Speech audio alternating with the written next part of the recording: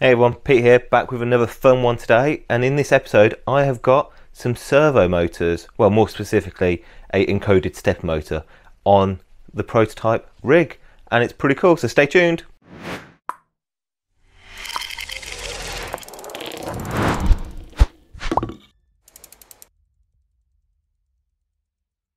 So let's go over the test rig. If this isn't familiar to you, then I would highly recommend going to check out the video on how to wire a CNC machine. This is where this setup comes into play, and it will kind of show you a bit more about what each element does, so you can kind of get an understanding on how to wire a CNC machine.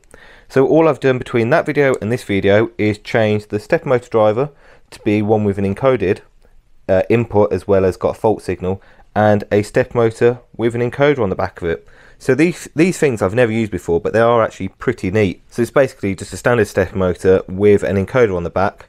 So that's where you can see one connection is just the step motor wirings, the 4 wires that you typically see for that, and the next one in this big D sub is the encoder position wiring. And the step motor controller is responsible for looking at what pulses come from the controller and making sure the motor moves accordingly. And if it doesn't move accordingly, it will trip this wire and signal to the controller, hey look, whoa, stop, I've missed a step, or the motor hasn't done what I expected it to do, I think you need to stop. And Fluid NC is clever enough to have a fault pin that we can use to halt the program and stop any progression going. These things are neat. I wish I'd come across them sooner, but they're brilliant. So let me do a quick demo on how this all works. I've got the same slightly different configuration on here. It's basically the same stepper motor port, so the wiring here is very similar to the previous video, and if you're unsure what this is, please check out the wiki. I will be adding a bit more explanation on how to interface between the root controller and the step motor driver. Basically identical to the previous video, the only addition is this fault signal.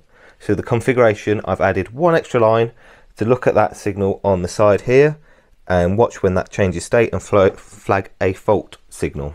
Just like before, I've got my laptop connected via USB. You could do this over your phone, over Wi-Fi or Bluetooth, but I really like having my PC connected. It's very handy. So as you can see, I've got a very simple G code that I'm going to press the play button on.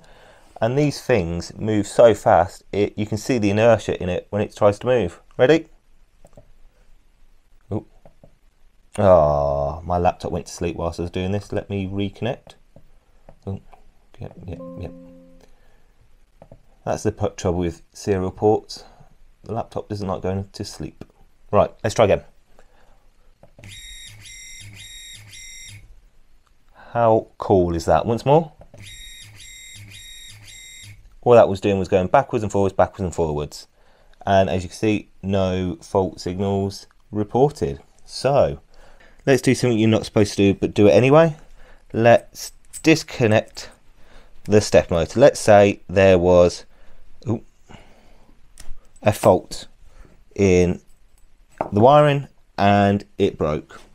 If I head over back to the PC again, I've got the same command, and if I press play, straight away into an alarm state. Brilliant.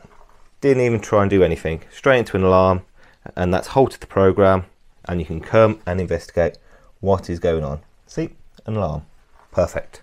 So I appreciate this was a quick video. I just wanted to quickly demo what a closed loop stepper motor looks like with the root controller. They're actually pretty cool. If you want to know a bit more about this kit, there is a link below with an affiliate link on a kit that comes with the power supply, stepper motor driver, and this closed loop stepper motor. Really cheap from Stepper Motor Online. I'll highly recommend going to check them out. And yet, like always, if you like the root controller and you want to consider buying one yourself, check out the link below. They're back in stock now.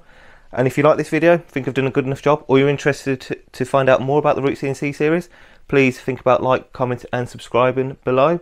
As naturally, we've got social channels such as Facebook, Discord, Discourse for a forum based. There it goes. Come join us, links again down in the video description below. Stay tuned for some more episodes like this coming very shortly. Thanks for watching, catch you in the next one. Bye!